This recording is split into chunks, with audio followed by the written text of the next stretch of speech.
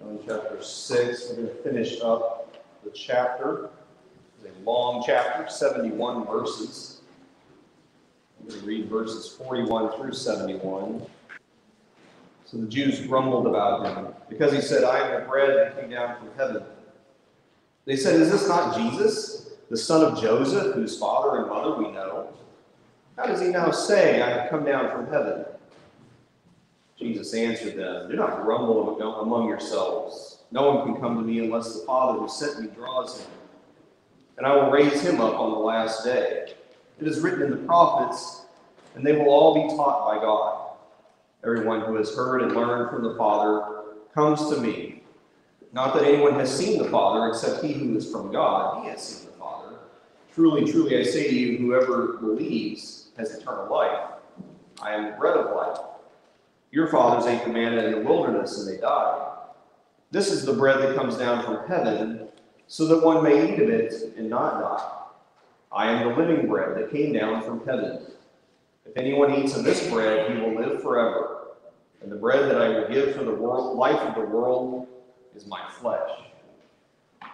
Then the Jews disputed among themselves, saying, "How can this man give us his flesh to eat?"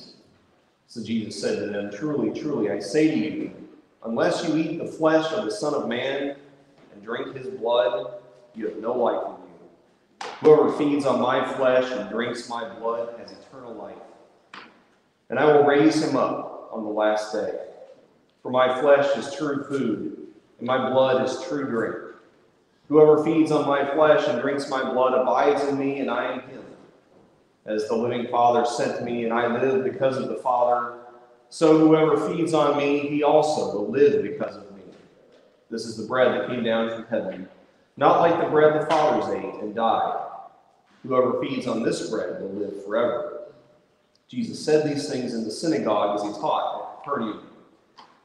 When many of his disciples heard it, they said, "This is a hard saying. Who can listen to it?" But Jesus, knowing in himself that his disciples were grumbling about this, said to them, "Do you take offense at this? Then what if you were to see the Son of Man ascending to where he was before? It is the Spirit who gives life. The flesh is no help at all. The words that I have spoken to you are spirit and life. But there are some of you who do not believe."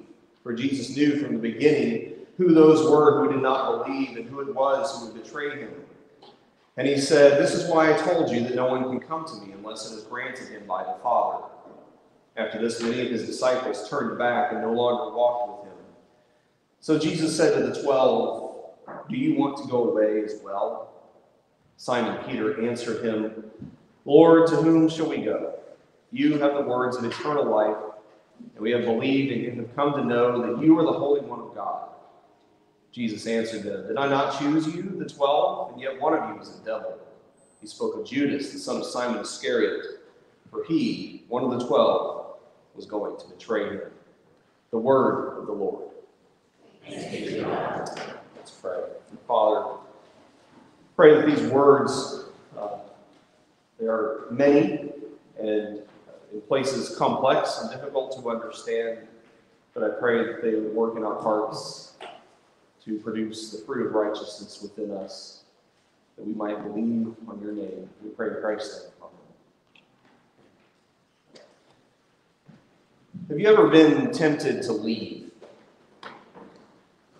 I mean, not leave the building or whatever, but I mean just walk away from Christianity.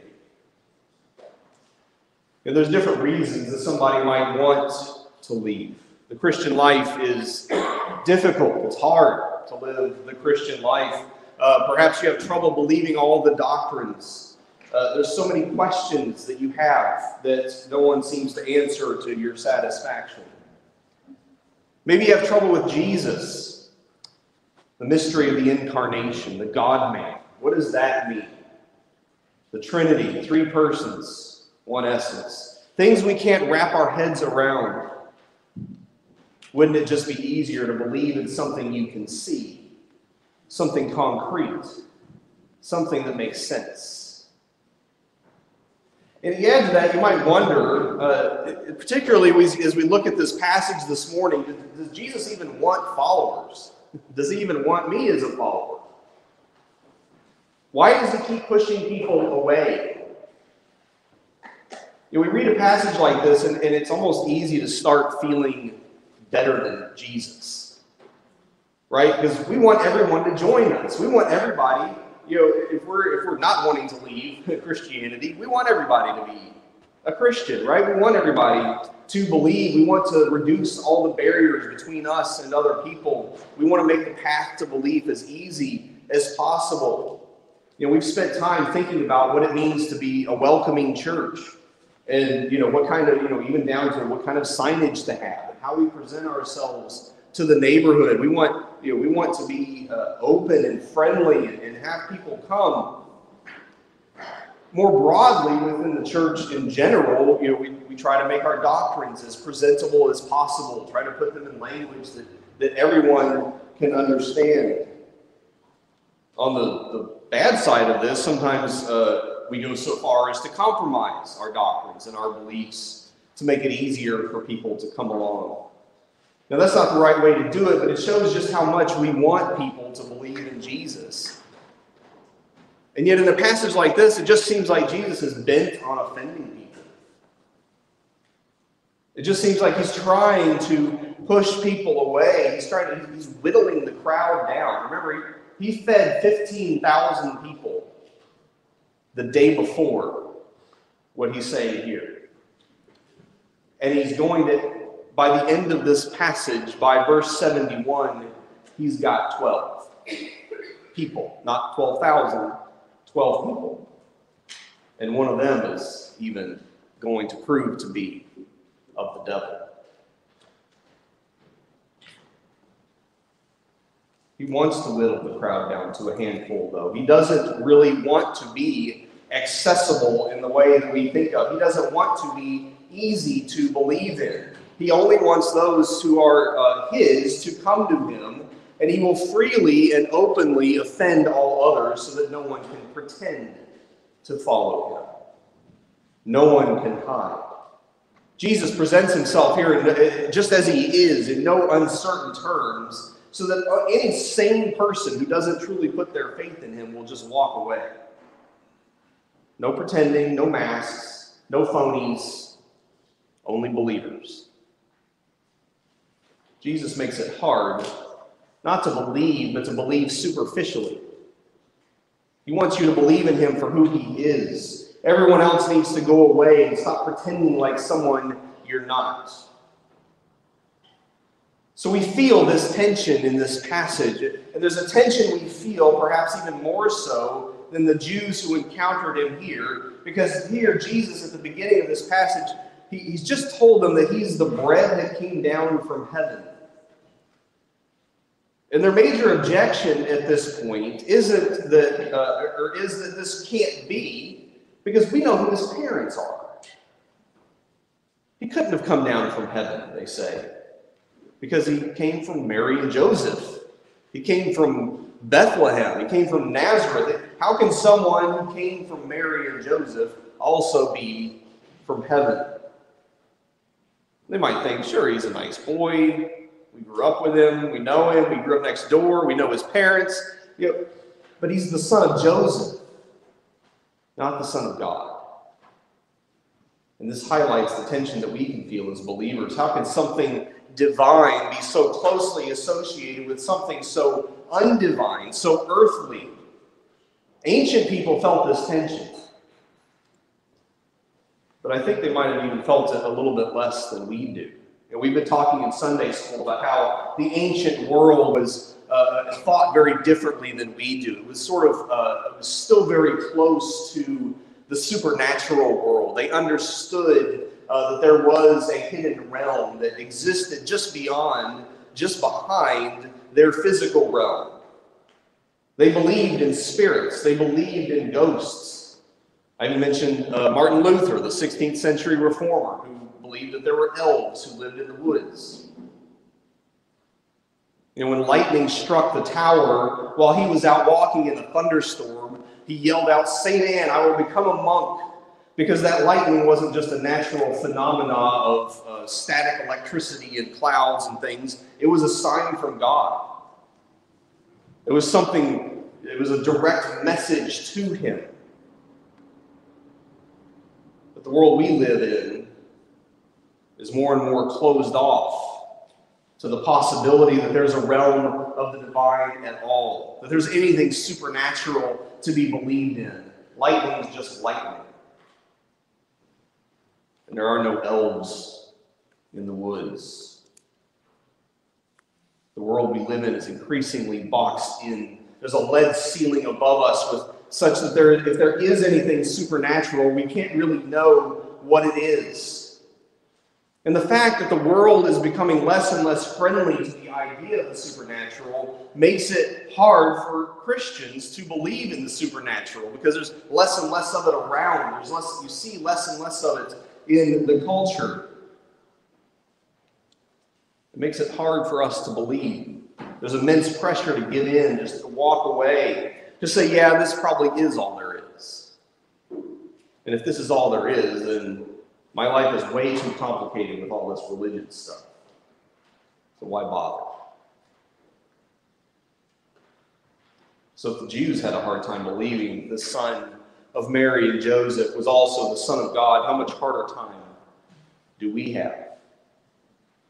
Imagine if somebody in this church had a baby and the baby grows up and starts walking on water and healing people, and then calling themselves God. It would be an absurdity. We would think that's ridiculous. That can't be true. Even forget religion, forget the church or anything. Just imagine that that's what the scenario is. For the Jews, it was hard, and for us, and I mean us as a culture, not just us in this church, it'd be impossible to believe that. But for Jesus, he's intent to answer their grumblings. Their grumblings, which, by the way, it's the word for murmurings. It's the same word that's used in the Old Testament when the Israelites are murmuring against Moses in the desert because they don't have food to eat. Jesus is content to just tell them that, you know what, not everybody's going to believe. Only those that the Father gives me will believe. No explanation beyond that. Now, just because you find it hard to believe doesn't mean that Jesus is trying to run you off.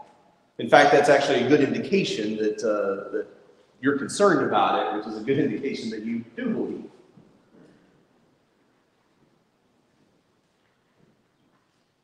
And wow, the benefits to those that do believe. Because he does follow it up right away by saying that whoever believes has eternal life. In verse 47. In other words, those that believe in him, who believe that he is the bread from heaven, don't merely have a good life that comes from eating earthly bread. See, a lot of what they were looking for was a good life. They were looking for glory on this earth. But Jesus is telling them, you have so much better than that when you come to me. You have eternal life when you eat divine bread. And if you eat this divine bread, you will not die. You can see the way that Jesus makes this connection between himself and bread and belief. In each sentence from verses 47 down through 51, he goes back and forth between himself and bread to tie them together, to sort of bring them closer to each other, and finally come to a conclusion that they will never be able to accept. He says, belief gives life. I'm the bread of life. Physical bread doesn't give eternal life. Heavenly bread is living bread. I am the living bread. If you eat the living bread, you will live forever. And then he puts a bow on it. To eat the bread, you have to eat my flesh. My flesh is the bread of life. To say this is controversial is an understatement. Be controversial in any context. The Jews break into an argument. How can this man give us his flesh to eat?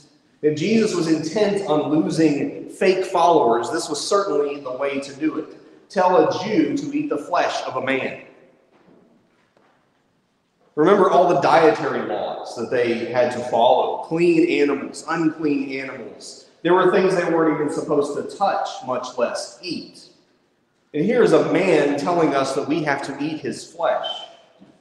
But of course, Jesus pushes it even further and says to them, truly, truly, that is to say, I solemnly swear that unless you eat the flesh of the Son of Man and drink his blood, you have no life in you. Blood, of course, had a prominent and special place in their religion. Huge parts of their worship manual, the book of Leviticus, had to do with what to do with blood. Blood was sacred. It was special. It was the life of a person. It was the life of an animal. Animal blood was never to be eaten. It was always to be drained out or splashed against the altar. It was always given back to God. And Jesus is telling them to drink his blood. Now again, for us in the modern world, this might even be more offensive in a way than it was for the Jews. You know, the first century was at least a lot less sanitized than our world is. They lived in a world where animal sacrifice was a daily occurrence. They saw lots of blood all the time. There were always animals roaming around, kicking up dust, doing what animals do in the street. Life was messy for them. For us in our modern sanitized environments where unless you're a hunter, and I know there are some among us, most of our food is killed in slaughterhouses that we wouldn't even know how to get to if we tried, butchered behind closed doors. We don't have sheep and chickens wandering around the sanctuary like they might have done. The thought of eating somebody's body and blood is merely disgusting. It's abhorrent. We'd have moral issues, of course, as well. Shouldn't eat people. But our offense, I think, would be primarily and initially revulsion at such a thought. How disgusting would that be? But where our offense would be primarily revulsion, the Jews' issue would be primarily religious, because it would cut to the heart of their religion. We know that God would never want us to eat the flesh or drink the blood of another human being. And yet here is one claiming to be God who is telling us to do just that. That's too far. We can't go there. This is wrong.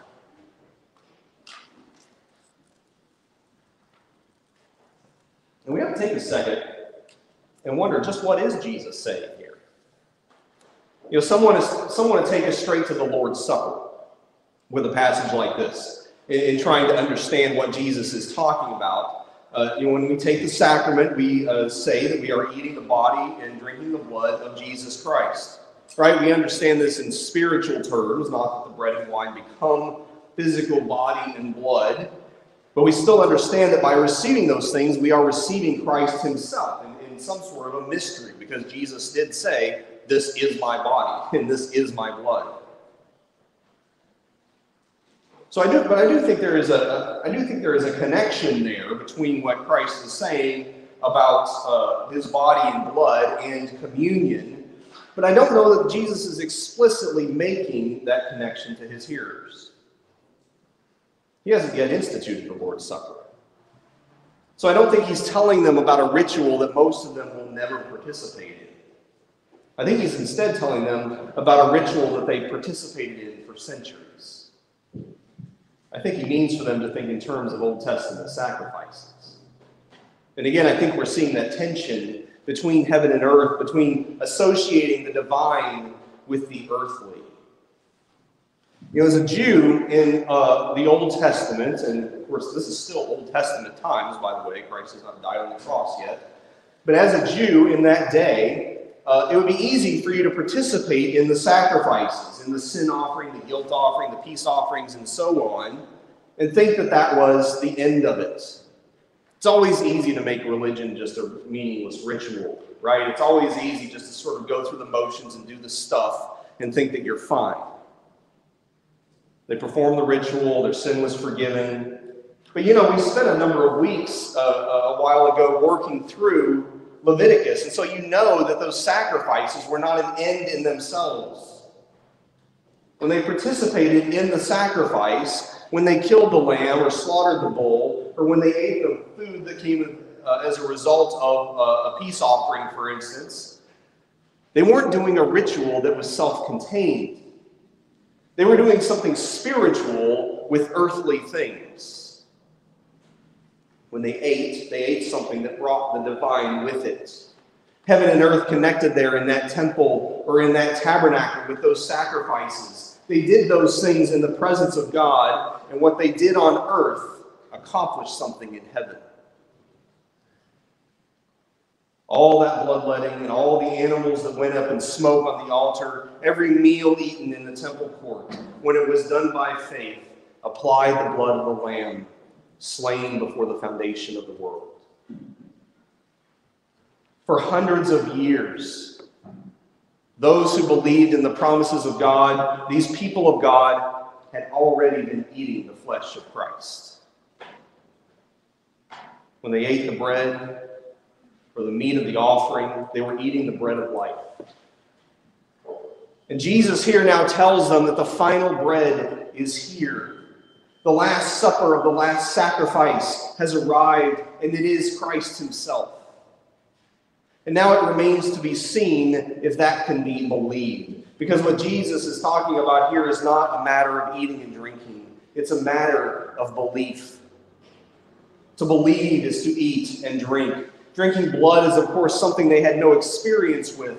But just as the blood was spilled on the altar was a part of that animal, the blood that Christ would spill was a part of him. And when you get any part of Christ, you get the whole Christ. This isn't like the old covenant. He isn't divided up, one part for food, one part for sacrifice, one part for the altar. But all of him was given for you on that cross. Jesus had a number of disciples at the time. As I said, there were disciples who were learning from him and following him. But this was a bridge too far. They couldn't comprehend what it meant to drink the blood of Christ and eat his flesh. Even though it was as simple as believing in him, they couldn't see that he was the culmination, the end, the point of all that had gone before. They couldn't accept that this earthly man was also divine. For that very reason, he asked them, what would you do if you saw me ascend to where I came from? It's just too hard to believe that he's divine. Yet he is there speaking words of spirit and life to them, and so many of them turned away. Well, finally, Jesus, having run off nearly everyone who was around, turns to his 12 disciples, knowing, of course, that one of them is going to betray him because he was of the devil. But he looks at this group of men here and he says, are you going to go away too?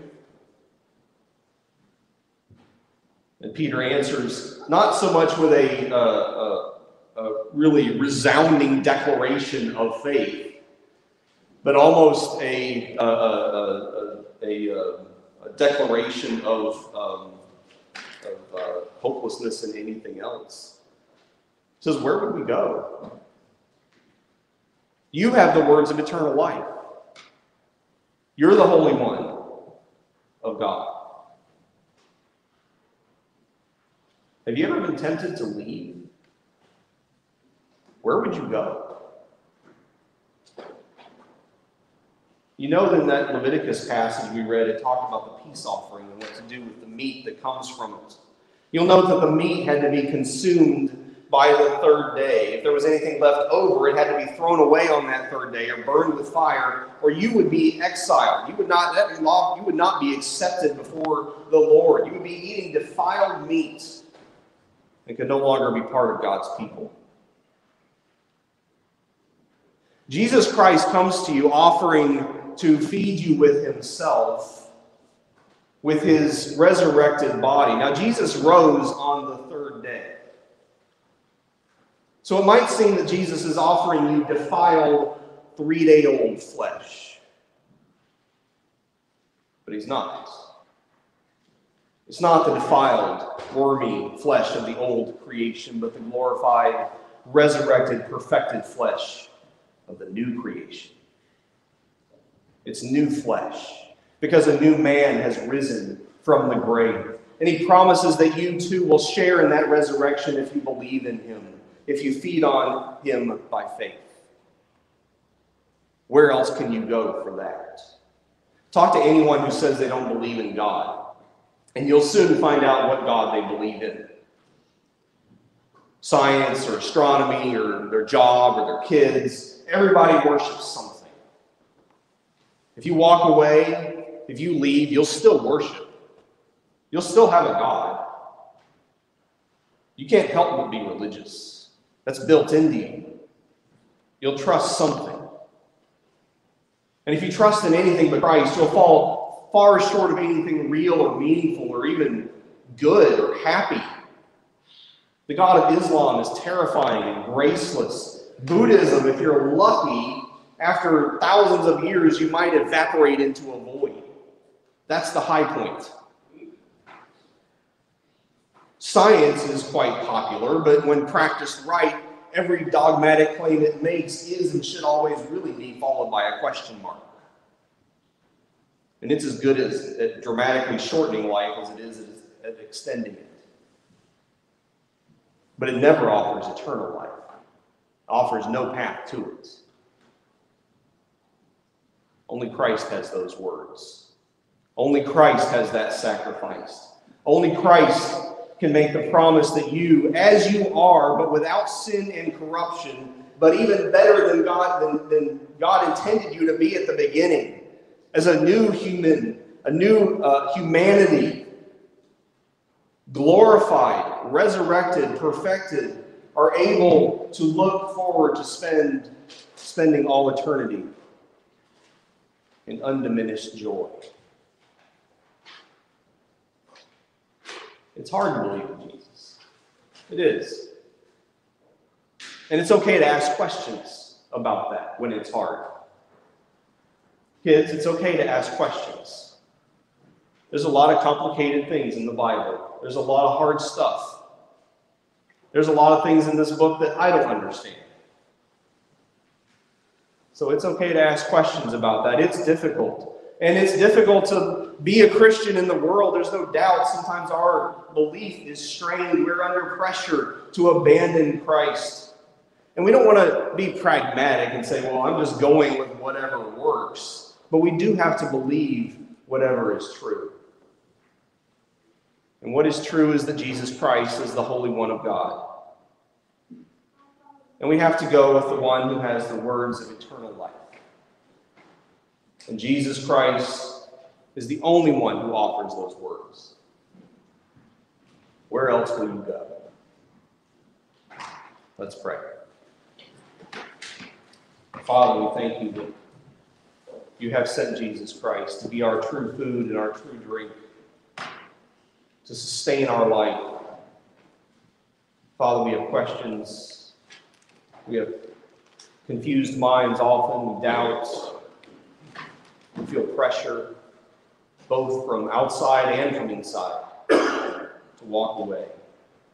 Pray that you would continue to work faith in our hearts, that you would strengthen our minds and our spirits, that we might believe all the more, even in the face of all of these outside pressures, even in the face of our own sin that causes us to doubt your love for us. And I pray that you would help us to always be bold, to speak the words of eternal life that Christ has given us to speak. In Christ's name we pray, amen.